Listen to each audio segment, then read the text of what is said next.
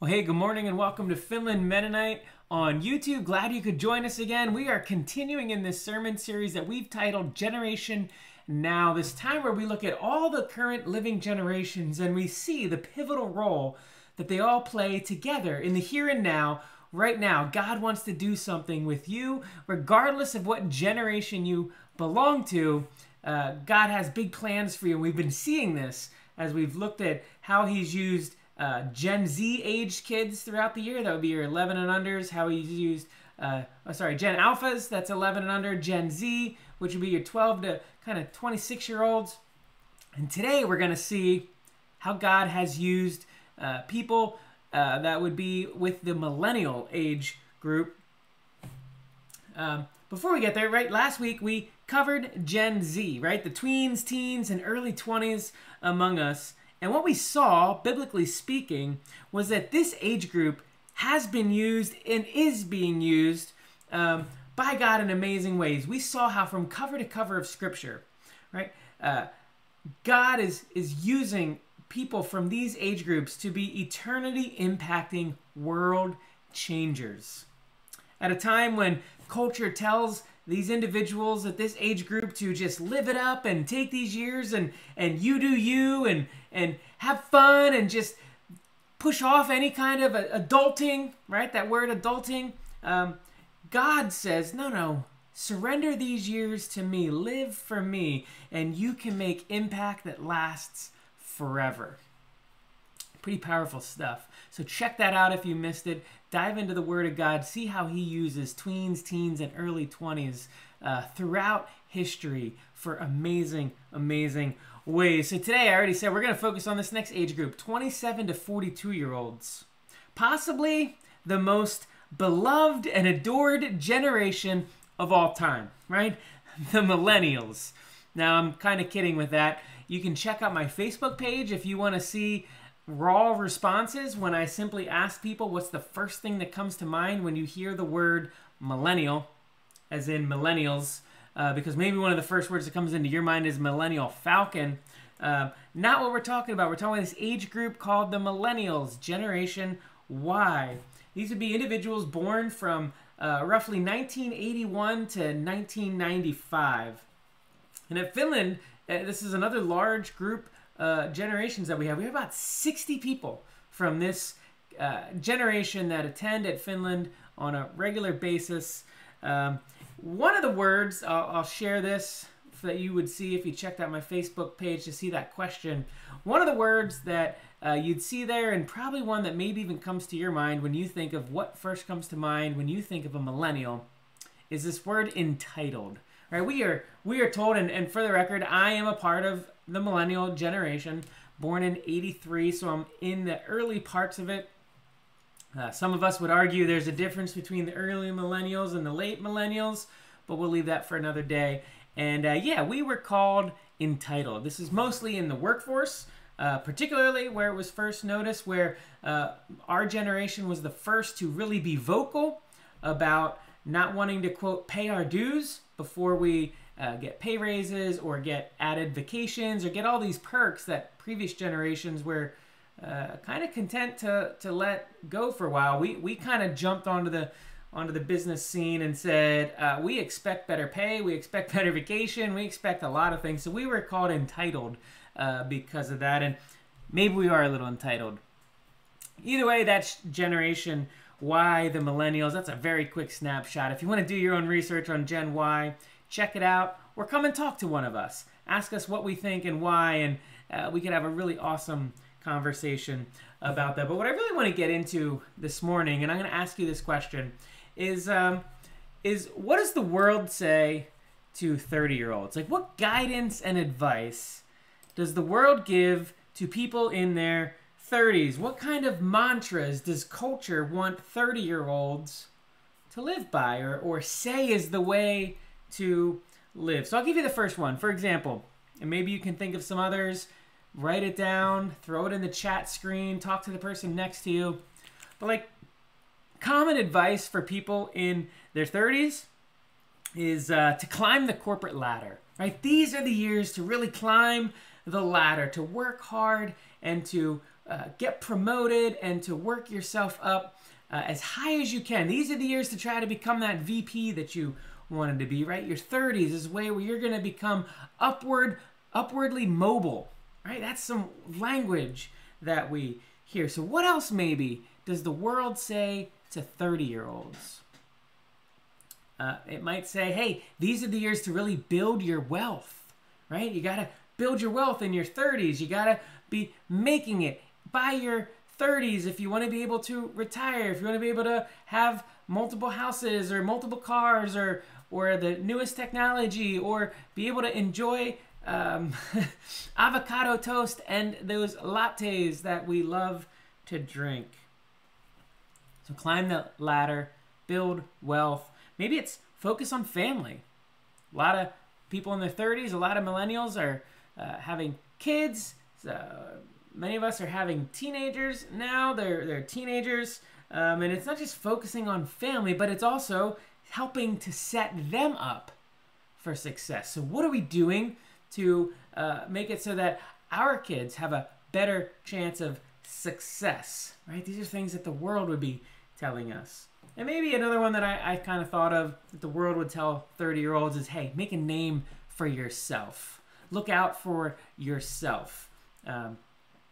Be sure to promote yourself, right? It's all about these kinds of self-promoting, self-awareness, self-centered kind of thoughts, right? But make a name for yourself. So these are kind of the things that came to my mind as I thought, what does the world say to people in their 30s? Now here's another question for you. As we think about people in their 30s, we talk about the world says, but can you think of, right off the top of your head, can you think of anybody from Scripture? Anybody from Scripture that's in their 30s? Who from the Bible is in their 30s? Does anyone come to mind? Again, shout it out, throw it in the chat, talk to the person next to you. Possibly, many of you are immediately thinking, Jesus. Yeah, Jesus is said to be in his 30s when he starts his ministry. He's somewhere about 30, 33 when he is crucified and resurrects.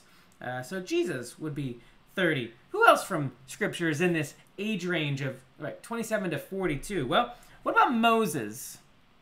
We talked about Moses at a previous point. Maybe we'll hook show back up again. In a later generation, he really spans a lot of time. You know, when Moses flees Egypt, he's 40 years old. He's right in that millennial range.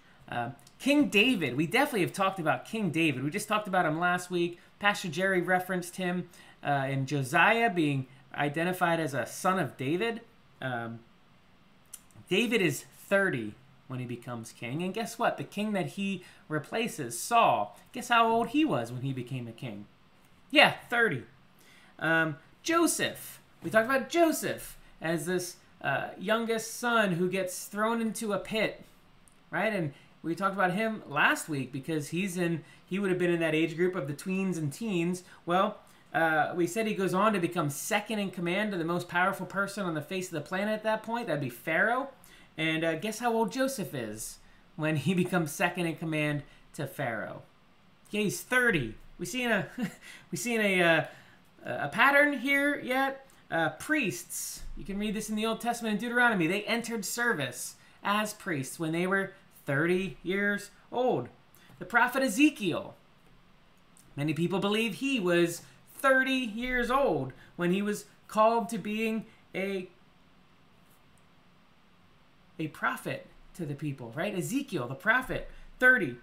And then John the Baptizer, cousin of Jesus, also right around 30 because he's a couple months older than Jesus is. Now, some of these men that I listed, they were rich beyond compare. Some of the men listed had pretty much nothing to their name. And of that list of seven people, there are one groups of people there, but of that seven, there's one who would have followed the wisdom of the world for how to live and what to live for. The others, they followed a different path, and their impact is still being felt thousands of years later. And that one who followed the wisdom of the world, by the way, Saul, he had a pretty positive beginning, but his story ends really sad. Right? He has a sad ending because he followed the wisdom of the world. Now, the Dig Deeper guide for this week, it's going to guide you through Matthew 3, and it's going to take a closer look at John, the one we call John the Baptizer. And we're going to actually turn to Matthew 4 this morning, right after that, and we're going to take time to look at Jesus, a part of his life right after where he's baptized, and he hears God saying, "This is my beloved Son, with whom I am well pleased." Right, so that's the scene we step up on. If you have your Bibles, turn with me to Matthew chapter 4. We're going to read verses 1 to 17. Now, what's going on here is he just gets baptized. He hears this voice. It says, "You're my Son, in you I'm well pleased." And then he's driven into the wilderness by the Spirit, the Holy Spirit. And in the wilderness, he's tempted by Satan. We're going to see what can we pick up about these temptations. So as you're listening to this, as we're reading along in these temptations, what I'd like you to do is just think about what are the main themes? What's going on in these temptations? What is he really being tempted by? And then we're going to have a discussion back and forth as best as we can to talk about this and really kind of figure out what are we to glean from this. Remember, Jesus is about 30 in this case. So here's what it says. It says, "Then Jesus was led up by the Spirit into the wilderness to be tempted by the devil. And after fasting 40 days and 40 nights, he was hungry. And the tempter came and said to him, 'If you are the Son of God, command these stones to become loaves of bread.' But he answered, 'It is written, man shall not live by bread alone, but by every word that comes from the mouth of God.' Then the devil took him to a holy city and set him on the pinnacle of the temple and said to him, 'If you are the Son of God, throw yourself down, for it is written, he will command his angels concerning you, and on their hands they will bear you up, lest you strike your foot against a stone.' Jesus said to him, 'Again it is written, you shall not put the Lord your God to the test.' Again the devil took him to a very high mountain and showed him all the kingdoms of the world and their glory. And he said to him, 'All these I will give to you, if you will fall down and worship me.' Then Jesus said to him, 'Begone, Satan, for it is written, you shall worship the Lord your God, and him only shall you serve.' Then the devil left him, and behold, angels came and were ministering to him. Now when he heard that John had been arrested, he withdrew into Galilee. And leaving Nazareth, he went and lived in Capernaum, by the sea, in the territory of Zebulun and Naphtali, so that what was spoken by the prophet Isaiah might be fulfilled. The land of Zebulun and the land of Naphtali, the way of the sea, beyond the Jordan, Galilee of the Gentiles. The people dwelling in darkness have seen a great light. And for those dwelling in the region and shadow of death, on them a light has dawned.' From that time, Jesus began to preach, saying, 'Repent, for the kingdom of heaven is at hand.'" So now here's the first question. And kind of think about this. Write some things down. Talk to the person next to you. What's going on in this first temptation, right? Let's just chat about this a little bit. Like what's going on? Well, Satan's talking to him, right? He asks him a question, doesn't he? What was the question that he asks Jesus to start this? Right? He says, "If..."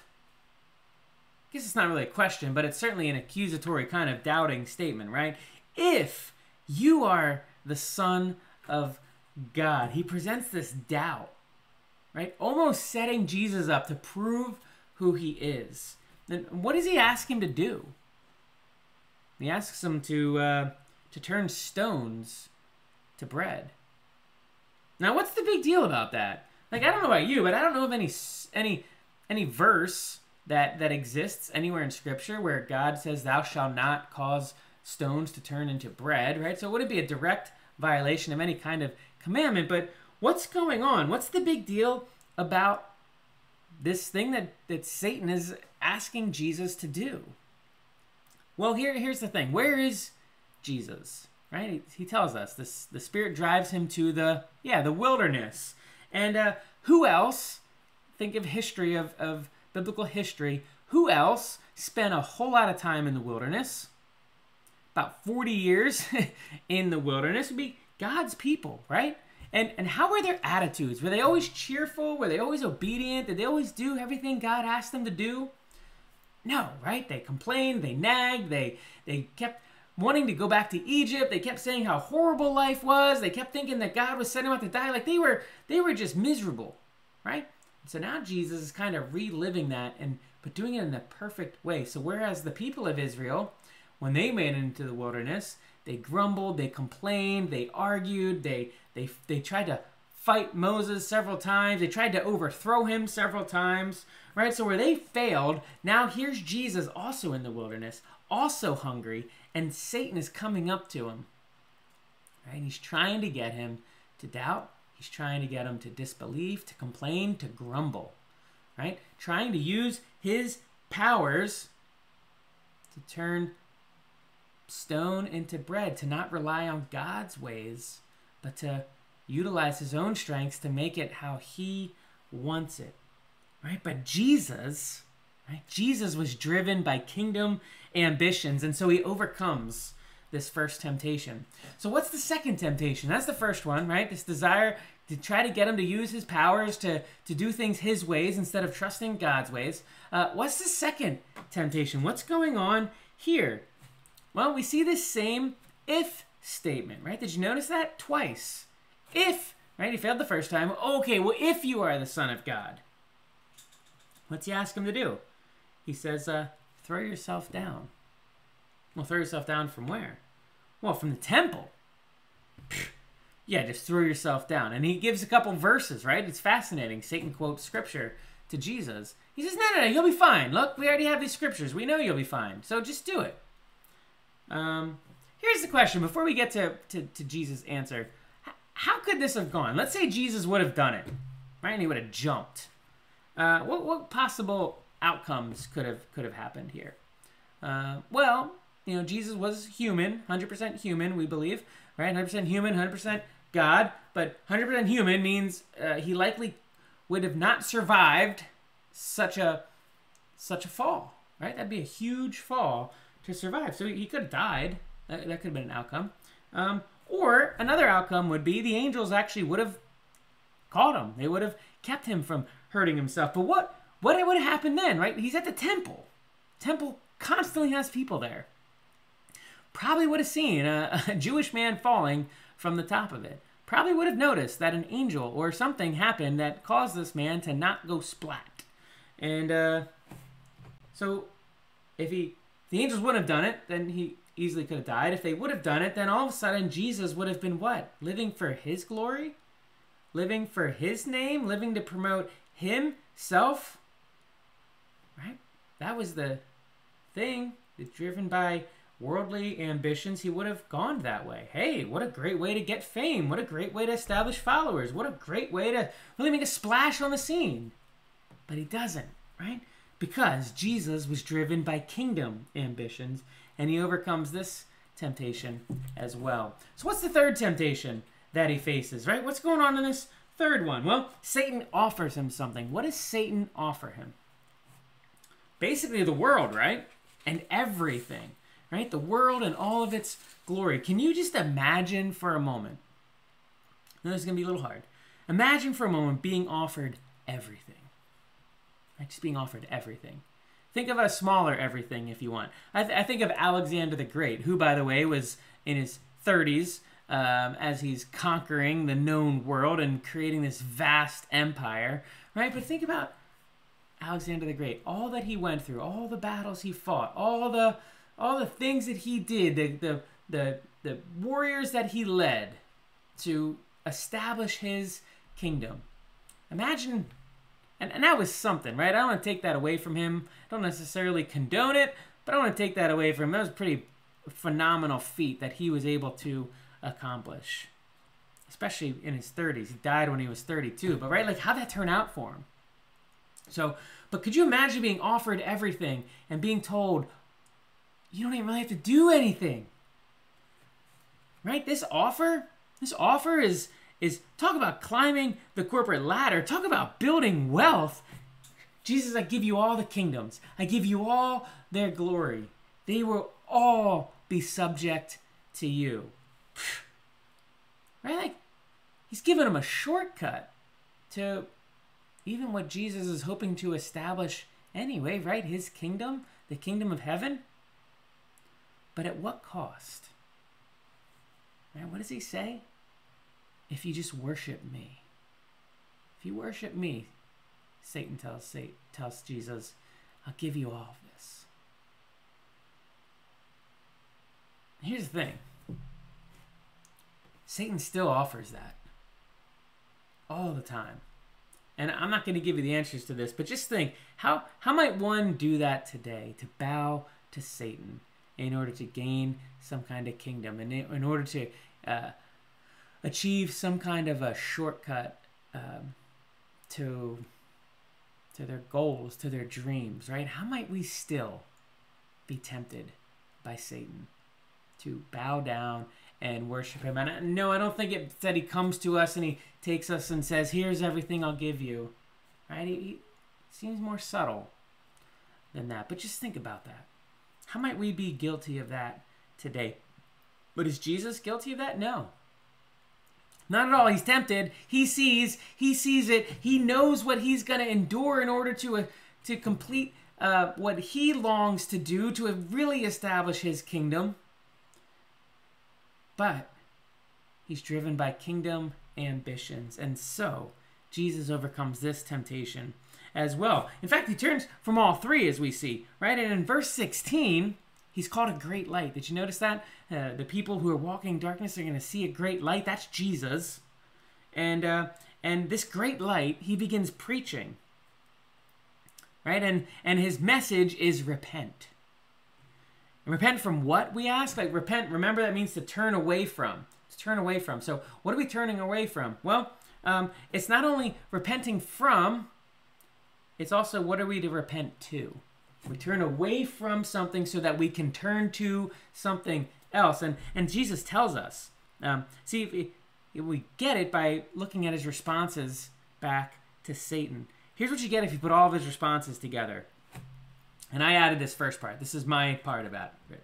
He's basically saying, it's not about getting the most or making a name or building wealth, right? Returning from those things, returning from the wisdom of the world, the ways of the world that we already said are very clearly being promoted to those in their 30s, probably to all of us, but particularly those in their 30s, right? It's not about getting the most, not about making a name, it's not about building your wealth, but by living by God's word, trusting in God's ways, and worshiping God alone. And by the way, this is great guidance for all ages, by the way, not just those of us who find ourselves as millennials. And the word repent for the kingdom of heaven is at hand. He's basically saying, repent from anything keeping you from these three things, these three ways of being driven by kingdom ambitions: living by God's words, trusting in God's ways, worshiping God alone. Now, this doesn't mean, friends, that building wealth is evil. It doesn't mean that climbing the corporate ladder is a sin. What it does mean is that followers of Jesus see those things in a different light. We need to learn to. Right? And so here's a question. How am I living by God's word, trusting in God's ways, and worshiping God alone with my wealth? That's a good question. I'm going to say it again. How am I living by God's word, trusting in God's ways, and worshiping God alone with my wealth? Or maybe said differently, how am I leveraging my time, my talents, my resources, my connections, and my wealth for the kingdom of God? See, what if all of this, as all of your resources, what if we see all of our resources for being there to advance Christ and his kingdom instead of yours? What if we started seeing our houses, our paychecks, our investments, whatever it is that we have, our time, what if we see them all as actually there to support God's kingdom work instead of establishing our own kingdoms? See, last week, if you remember, I challenged Gen Z to utilize their fearlessness for God's kingdom, to bring us along, to use their creativity to join God in work. Well, we don't do this alone. That's why it's called Generation Now. See, that's what they bring to the table. They bring that fearlessness and some creativity. What about if some Gen Zs started partnering with some millennials? Millennials that have connections, that have avenues to resources, so that when a Gen Z person has a great idea, this way to push out into culture more, to get out and meet new people and do new things and join God in different ways, that they partner with millennials who maybe have access to resources, who maybe have networking opportunities to be able to make things happen, right? This is what happens when our generations work together in Generation Now. But maybe we need to take a step back for a moment for the second takeaway. See, that was the first takeaway. The first takeaway, it was just simply asking, how are we living by God's word, trusting in God's ways, and worshiping God alone with our wealth, with our time, with our resources, with our assets, with the things that we have earned and that He has given us. How are we using those for His kingdom? How are we driven by kingdom ambitions in all those areas of life? But here's the second thing, particularly to you millennials, if you're a millennial out there, but this can pertain to everybody, but I'm thinking mostly of the millennials. See, I find people in their 30s, well, they're busy, particularly if they also have kids. When we did a Faith at Home study, we did this survey several years ago with our own people at Finland, and what we found was that parents in their 30s were the least likely of all age groups, all demographics, and we did this, the youth all the way up, people in their 30s who were married and had kids were the least likely to take time weekly to pray and to read their Bibles. They were the least likely. They scored the lowest out of all generations for being in their word and being in prayer on a regular basis. And I know this in my own life. Between summer busyness and prepping for the school year, school year starts next week. On Tuesday, I'll be teaching a 10th grade class for homeschool this year, so I've been doing a lot of prep for that. There's been some things going on with our conference, a lot of extra meetings and different things, family life, just the busyness of ministry, and you put all that together, and all of a sudden I just felt like I don't have time for anything. And one of those things I didn't have a lot of time for, I had a big lack of being in God's word for myself. And I shared with the elders at an elder meeting how refreshing it was to crack back open into the book of Matthew and to start reading the book of Matthew and to be in God's word again, right? And so my encouragement, my challenge to you millennials, are you living by bread alone, as Jesus said, or by every word that comes from the mouth of God? In other words, are you spending time with Jesus?